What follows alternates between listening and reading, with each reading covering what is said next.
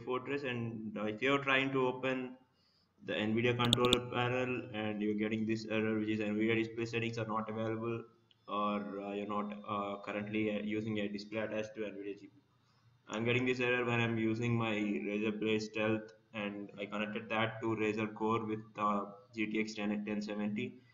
And the easiest way to fix it is you need to go to Device Manager, right click on the Start button over here, and then go to Device Manager. And yeah, under the display adapters, you'll be having the NVIDIA drivers. You need to That's the device for the GTX 1070. You need to right click on that and then enable it. This will solve the issue and you'll not be getting this error anymore. So yeah, it's enabled. Let us go try it now. Close it and then switch on the try opening the NVIDIA settings again. Yeah, it's working and your games and everything should be working fine.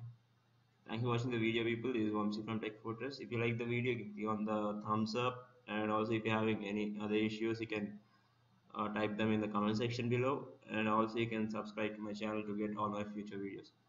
Thank you so much. Have a nice day.